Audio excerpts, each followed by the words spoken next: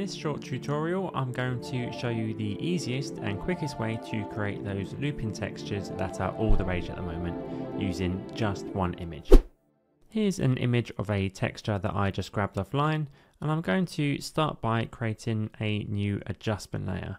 And on this adjustment layer, we're going to add the effect offset. So if we just search for offset and bring this onto our adjustment layer, all we're going to do is add an expression to the shift center to. So if we hold Option or Alt and click on the stopwatch, then we're just going to type in wiggle, open bracket, 25, which is my frame rate, comma, and then a really big number here.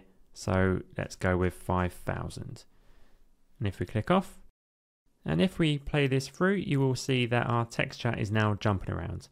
However, there is probably two things you've noticed. The first is that it's moving way too fast, and the second is that we're getting these edges where our texture has been tiled. And that isn't really what we're going for. We want it to be a seamless loop where you can't really see any edges and it just looks like it's multiple textures all just looping one after the other. So let's address this second point first, and to do this, all we need to do is on our adjustment layer, add the effect motion tile. Bring this onto our adjustment layer and let's drag it on top of our offset so it's happening first. It happens in order that it's layered in. And on our output width and output height, let's increase these from 100 to 200.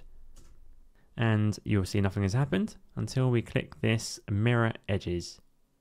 And then there you go. Now our texture is still tiled, but rather than it being a repeat, it's now a mirror of itself.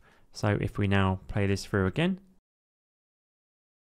so it is still moving way too fast, which we will address shortly, but you'll notice now that our texture is jumping around, but we're not seeing that sharp edge that we were seeing before after we added our motion tile.